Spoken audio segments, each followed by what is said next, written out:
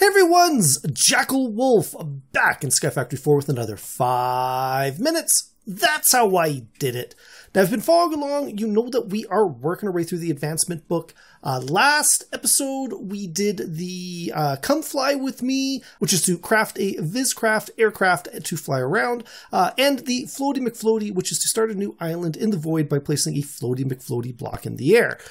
This episode, I'm going to be 100% honest with you guys, we were going to be doing something completely different. You can see I've got two advancements here, Who Stole the Cookies from the Cookie Jar and the This Baby Can Fit So Much Matter. This was the advancement that I was going to work on, and I wanted to finish off this cookie clicker, which is to fill a cookie jar with cookie singularities.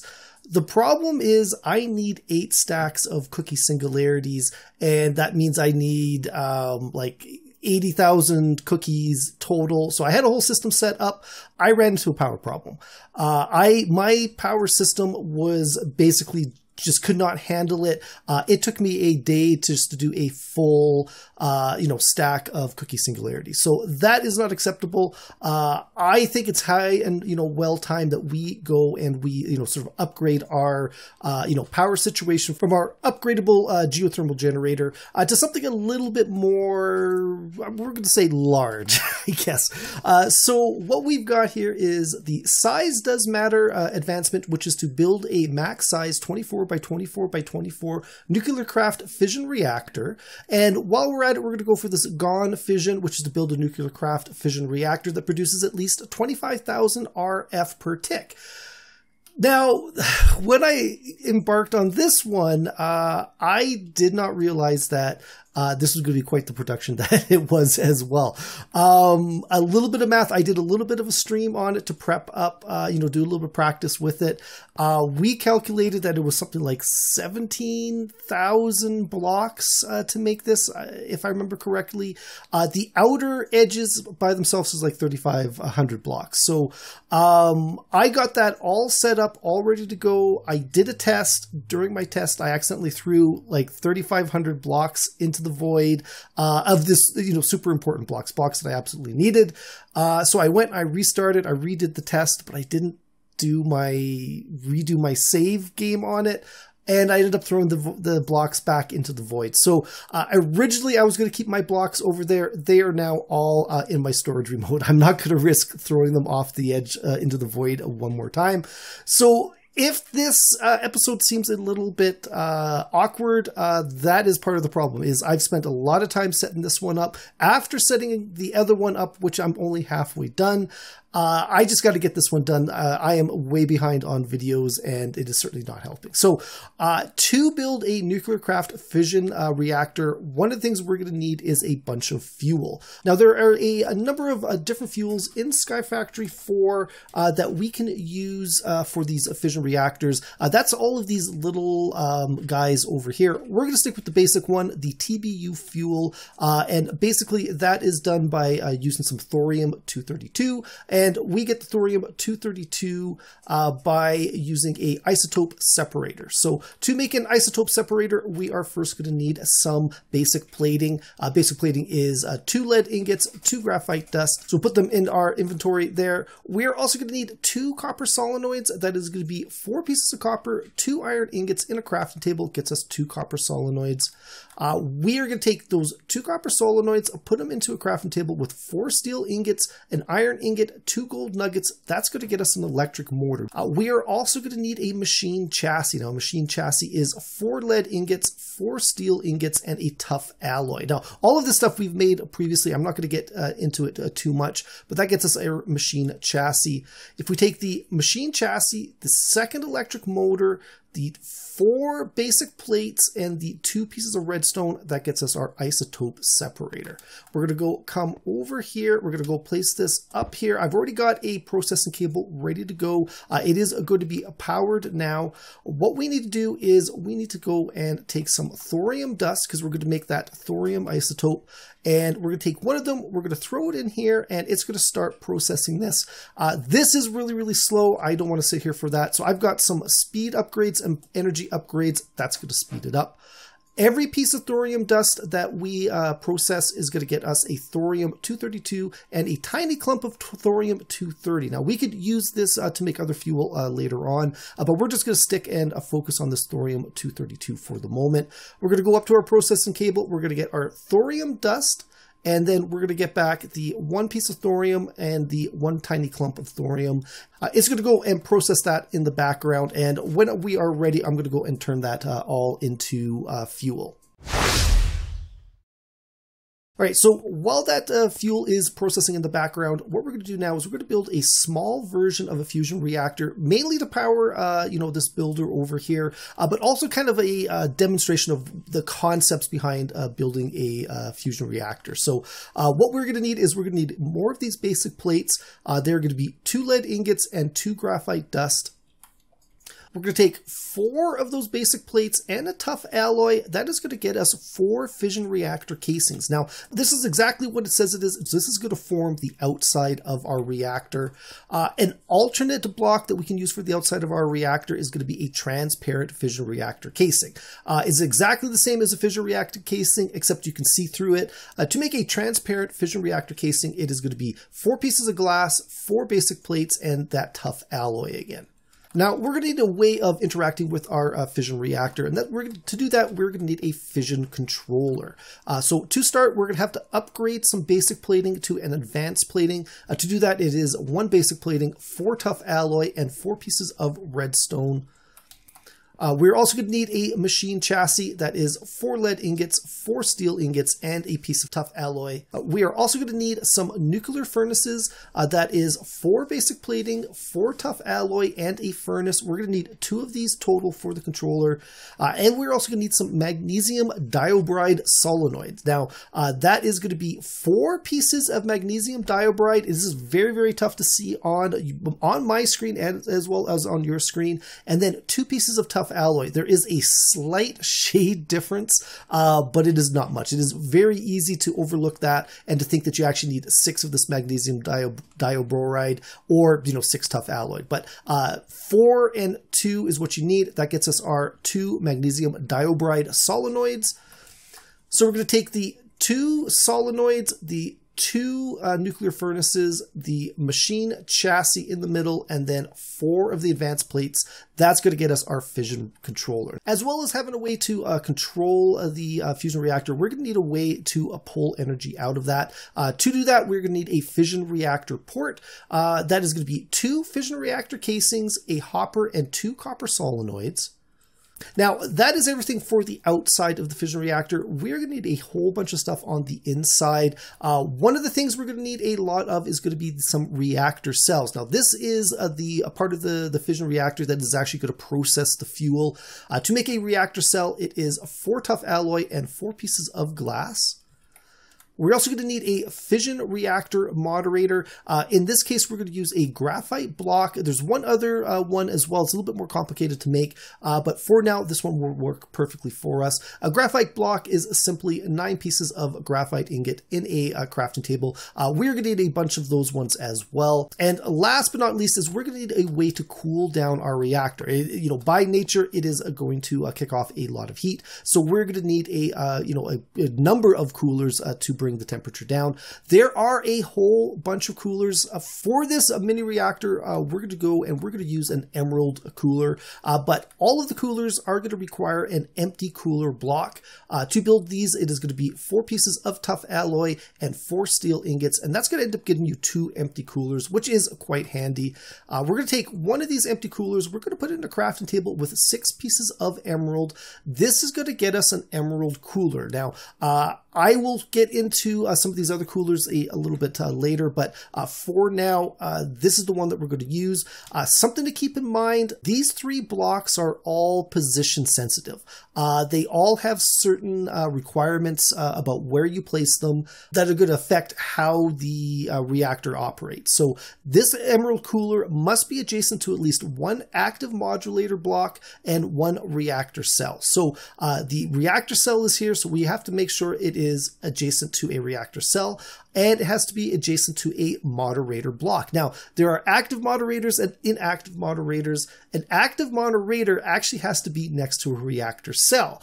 It's almost like a puzzle. There are some really, really good, designs out there. There is a very, very useful tool out there called the Nuclear Craft Reactor Planner that allows you to, pre-build these on sort of like a spreadsheet, and it will evaluate your layout and all of that and show you, which blocks are active, which blocks are inactive. And, it will let you know if your, reactor is going to overheat or if it's going to manage to stay cool. So I'll post a link to that down below.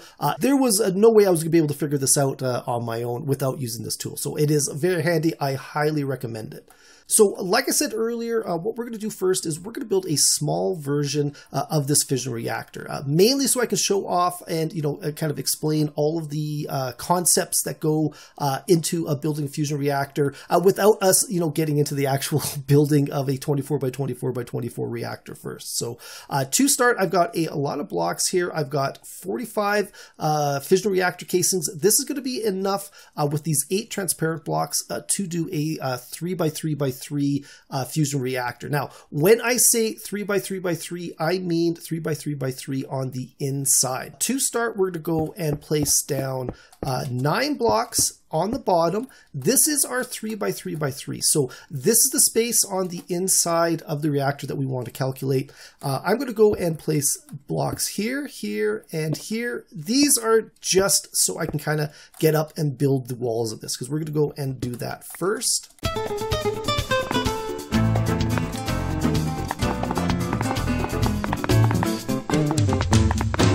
Okay guys, so we've got our basic inside shape. I'm not going to put a top on yet. I'm not going to put a front on it yet. Something to keep in mind though is this is not a cube. The cube that we are measuring is on the inside. So when you're doing this, 24x24x24, it's 24x24x24 on the inside. Do not count the outside blocks. And I guess as a way to, make it obvious, they have taken out the edge blocks. If you have these edge blocks in, it actually won't work.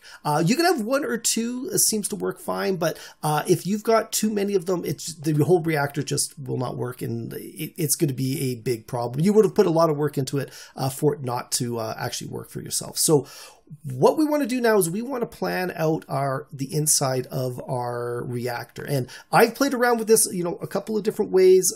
There are countless different ways of doing it. But one way that I've found that seems to work really, really well, especially, for smaller ones where I've only got one type of cooler, I'm going to take this emerald cooler and we're going to go right down the middle here. Now, if you remember the tooltip from before, it must be adjacent to 1 active moderator block and 1 reactor cell. So let's start with the reactor cells. We're going to go and place 1 here, and then 1 up here. This one here is not affecting these emerald coolers, but the emerald coolers are touching these 2 reactor cells, which is allowing these ones to be activated, or will allow those ones to be activated once we add these these graphite blocks, which is the moderator block. We're going to go and fill in the last 3 spots with the moderator block. So the moderator block had to be adjacent to a reactor cell. So the moderator block, that one is active. These 2 moderator blocks is activated by that one in the corner there. The 3 emerald cooler blocks are activated by the reactor cells and the graphite blocks. So this is a fully functional layout. And once we get it all filled in, I can actually show you, what the heat in and heat out is for this design. So let's go quickly and fill this in. Okay, so that is the filled in a reactor. It doesn't have to be columns all the way up, but for this simple design, this one works really, really well. I'm going to take 9 blocks. We're going to go place them on the top. I'm going to take the fission reactor port. I'm going to put it down here in the bottom, and then we're going to go and use this glass one just to fill in the front of our reactor. Nothing really happens on the inside, but it does kind of look a little cool, seeing on, the inside of this reactor. Last thing we need to do to make this a functional reactor is we need to go and place that controller. Now, I can place this controller, inside of, this face here, and it will work perfectly fine, or I can just go and place it on the outside inside, and we are doing good as well. One thing to keep in mind before the reactor will turn on, it does need a redstone signal. For now, we're going to stick with just a simple lever, but you can actually set it up so it is a little bit more automatic, that it will turn itself off when, you know, the batteries are full, or, you know, runs out of fuel or it gets too hot. Like, there's a couple of different things that you can do with that. Simply, we're just going to put the lever on for the moment.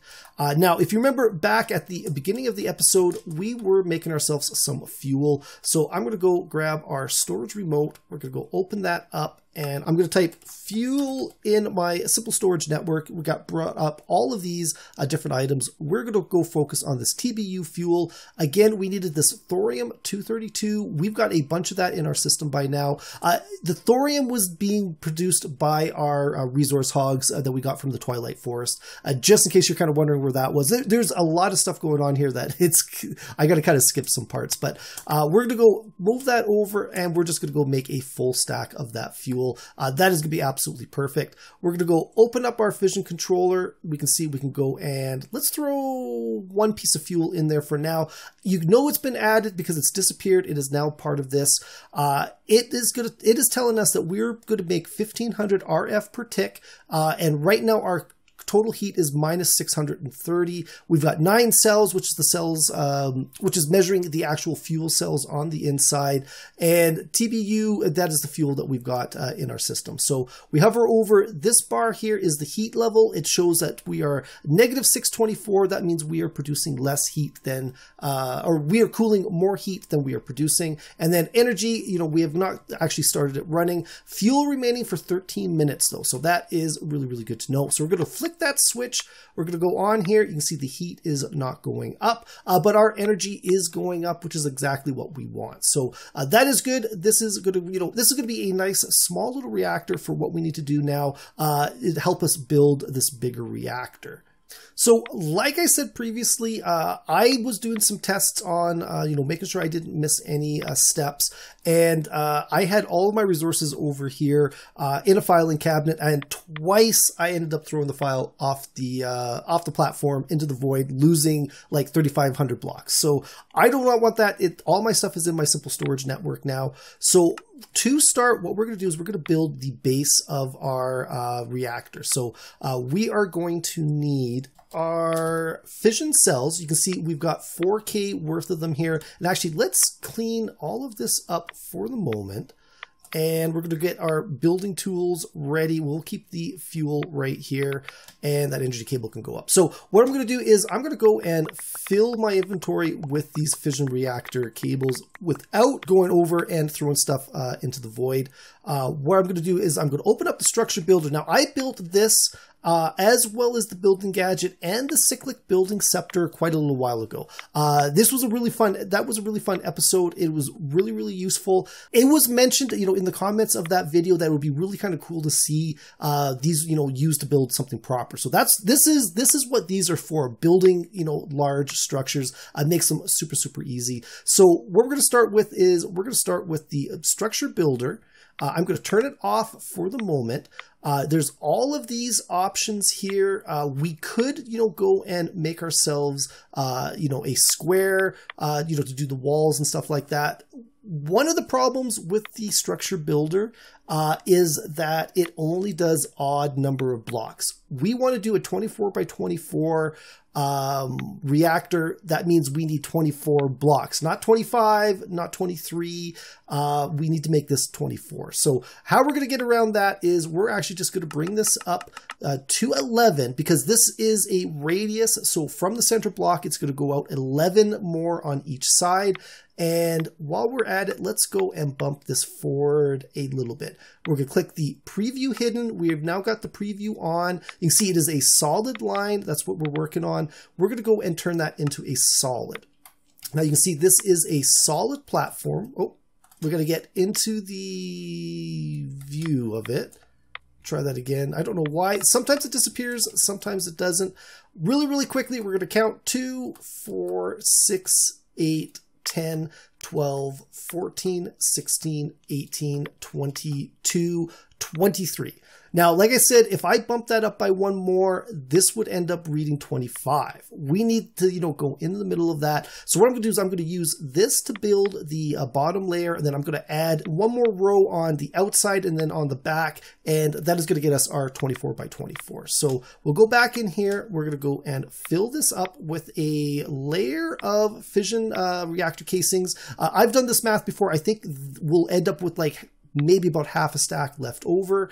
We're going to go power on, and you can see it is starting to build this one for us right away. All right, so there you go. There is our 23 by 23. If we come back down here, yeah, you can see we've got 47 left over, which is perfect. What we are going to do now is we're going to go to our building gadget. I'm going to go and shift click on the reactor casing. It is now going to pull reactor casings out of my inventory and use it with the building reactor here. So what we're going to do is I'm going to go add one down below, and then we're going to come all the way over to the end here. And if we click that and just manage to line up, we got one extra, which is perfect. That's what we needed. We're going to come back over here. This one I want to be right here. And then we're going to hit that. And I don't want to be too far. I'd rather be one short. No, that's perfect. Okay. This is now 24 by 24 by 20, or this is now 24 by 24.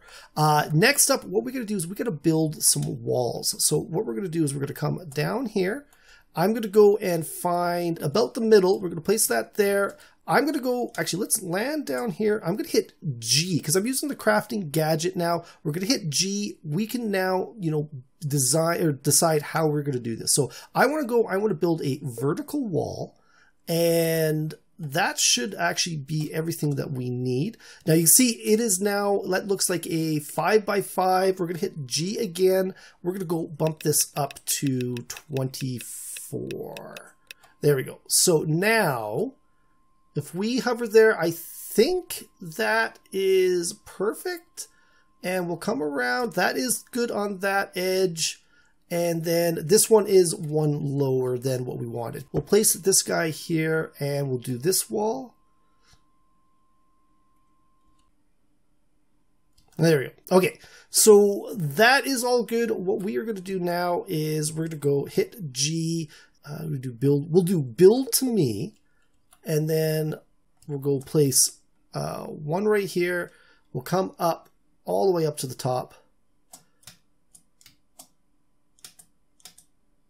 And then we're going to finish that corner there. We'll come over here and do the same. Okay guys, so I am back. I've finished the outside four walls, similar to what we did on the smaller version. Next up, we're going to work on doing some stuff in the interior of this reactor. We could do the same pattern we did before using the emerald coolers, but I kind of want to show off some of the other coolers and show how complicated some of these builds can get. So each cooler has its own sort of benefits and drawbacks. And have to be placed in very, very unique ways. So first off, what we're going to do is we're going to build ourselves some water coolers. To do that, it is simply a bucket of water in a crafting table with an empty cooler. Now, if we did this one for as many as we're going to need, now we're not going to fill up the inside of this. We're going to do a smaller version, but even the version we're going to do is going to require at least 90 of these cooler blocks. So that is an awful lot of buckets of water to go out and manufacture. Luckily, SkyFactory 4 or Nuclear Craft has a separate or a second way of doing this, and that is by using a fluid infuser. Now, to make a fluid infuser, it is 4 advanced platings. Now we showed that recipe off earlier. 2 gold ingots, a machine chassis, a bucket, and a servo mechanism, which I think we did show earlier. We've showed it before in a previous video, but that is how you make yourself a fluid infuser.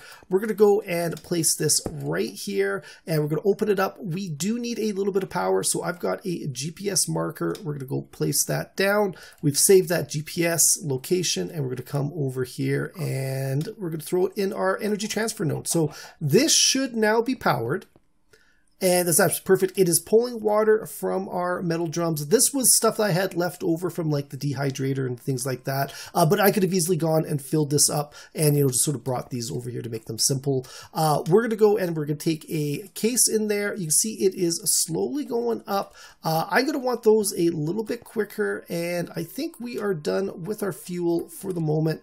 We're going to go come back here and throw those in there. And it's going to start kicking those out quite a bit quicker.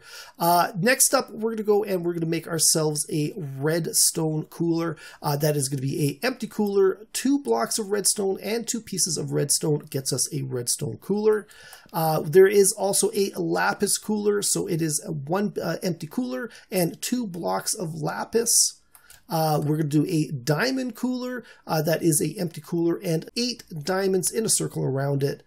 And then the last one that we're going to look at today is going to be a quartz cooler. That is going to be a empty cooler, 2 blocks of quartz, and 6 pieces of crushed quartz. So these are the 5 coolers that we're going to use in our giant fission reactor. And if we open up our inventory here, we can kind of hover over them. Pressing shift will open up a little bit more info on it. So the water cooler cools at 60 H per tick, must be adjacent to at least 1 reactor cell or active moderator block. The redstone cools at 90, but must be adjacent to at least 1 reactor cell. Lapis cooler, cools at 120, must be adjacent to at least 1 reactor cell and 1 reactor casing. The diamond cooler cools, cooling rate is 150, must be adjacent to at least 1 valid water cooler and 1 valid quartz cooler.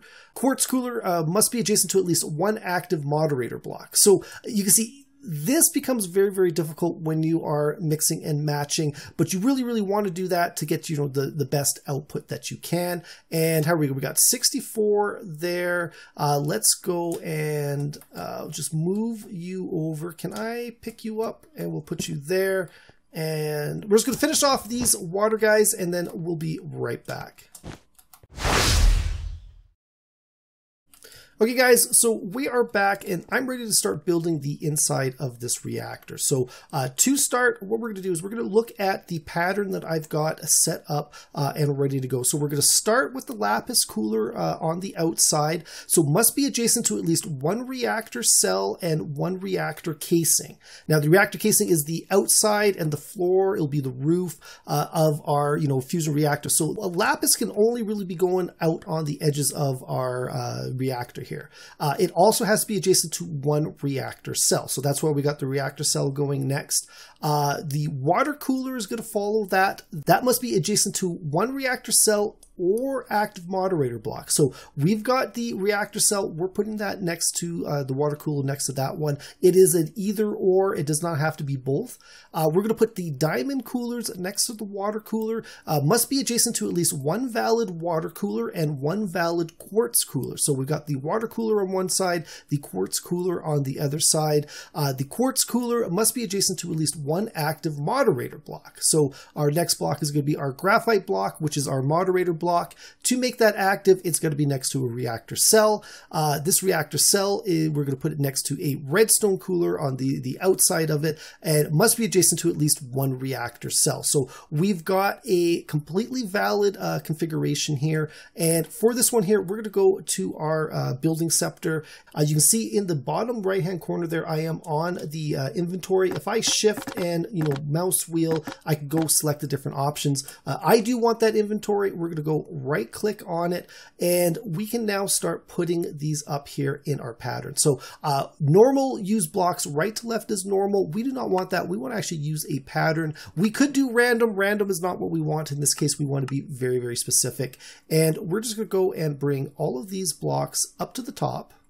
And then we're going to go escape out, and we can now start placing these in a pattern. So we're going to come over to our corner here, and I'm going to go shift. I'm going to go to the up arrow. This is going to build a block up of whatever block that I select. So if I select this back wall, that block's actually going to be built up at the top. That's not what I want. I want to build or select the one on the floor. And there you go. There is our lapis cooler. Now we're going to go and start moving sideways. So we're going to go flip this over here. And I have 8 different items that are going to be out or given out in a pattern. You can see in the bottom corner again, there's the reactor cell. So we're just going to go 1, 2, 3, 4, 5, 6, 7, 8. And there you go. There is our pattern. We're going to come over here and we're going to go up again. We're going to click there and then we're going to go back to go to the right and we're going to go 2, 3, 4, 5, 6, 7, 8.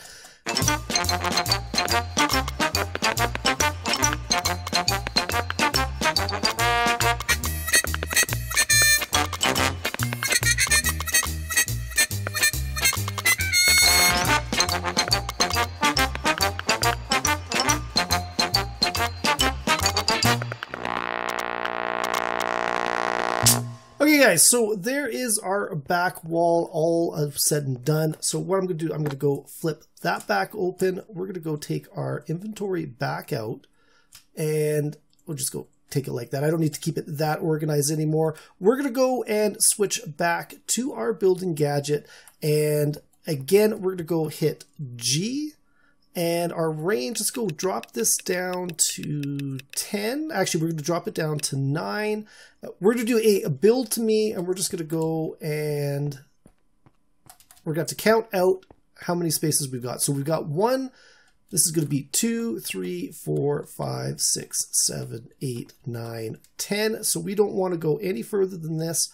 We're going to come up and up and up and up.